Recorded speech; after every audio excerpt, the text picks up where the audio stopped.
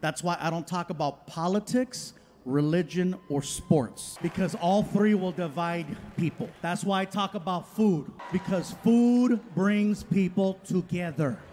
That's right, unless you're vegan.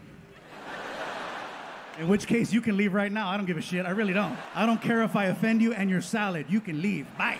And the only reason why I'm so on the vegans is because I once was vegan. I know some of you are like, no. Yeah. I was vegan for a little under a year. Now, I know some of you are probably thinking, oh, that's not, you weren't even vegan then if it was less than a year.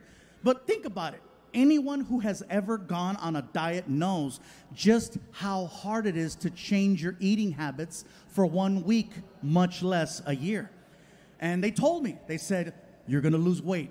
And they were not lying. I lost weight, patience, and friends. So I'm just here to let you know, I'm back.